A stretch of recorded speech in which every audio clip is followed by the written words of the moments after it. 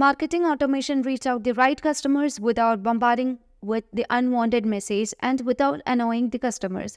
Marketing automation would allow you to trigger actions to engage the customers. So let's see how can we perform marketing automation in Odoo 16. So for that, you can see here we can see a campaign which we have already created, and you can choose that. And in order to perform a marketing campaign, you have to sort a certain data. So currently I need to get the leads or opportunities right now. So I will be choosing the target as leads or opportunity, and I can also set a filter over here. So if you want to create a favorite filter, you can create it from the configuration. And here you can set the name of the filter and receptor model, as well as you can set the domain also. So let's back to the campaign and choose the campaign that we have created.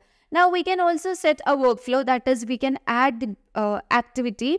So I need to create an email block. Once the user opens this email block, he might be getting another email block, and as he opens second email promotion also, he will be he will be moving from the new state to qualified state. So when you just back to the CRM module, here in the CRM module, you can see Azure Interior opportunity is in new state. So once he open all the mails, he will be moving to the qualified state. Okay, so let's back to the marketing automation again, and under the marketing automation, you can see we have set an activity with the activity type as email, and we have set a trigger with the beginning of the workflow, and you can also choose the template.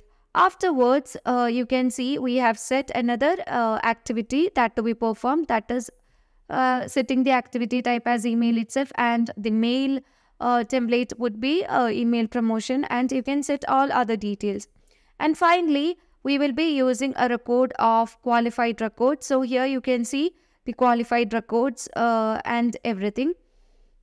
So the qualified records will be performing a server action. Under the server action, we need to set a certain details, like we have to consider the field as stays, and the reference will be like the records in the new state will be automatically move from new to qualified state.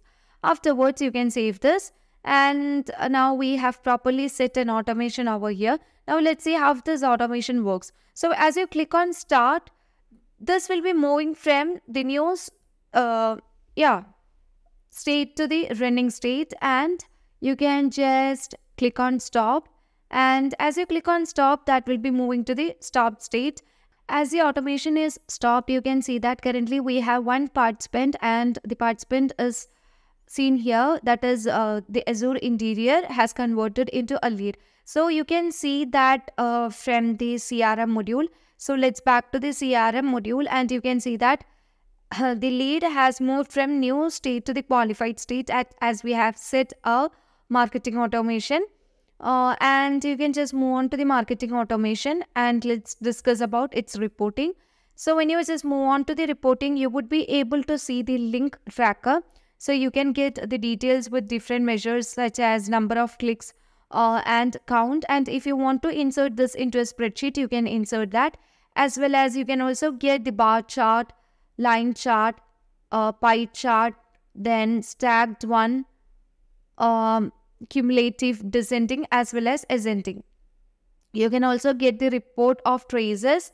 So here you get the reports of processed one, rejected, and scheduled one, and you can also get different views such as graph, pivot, and list, as well as you can also create traces from here if you want to create trace. So if you want to create a new trace, you can choose the view as list, and you can create the traces. So let's back and choose here we can see all the traces that has generated, and let's move on to the participants, and here we also get the participants right now, which is the contact or completed running leads or opportunities, or leads or opportunities that has removed. And you can also get different views such as pivot and list view, and you can also get the participants with different measures and record IDs or count. So it is very easy to use marketing automation for email marketing or lead collections, or to engage with the right customers without bombarding with the unwanted message. So hope this concept is clear for you. And thank you for watching the video. As always, stay awesome.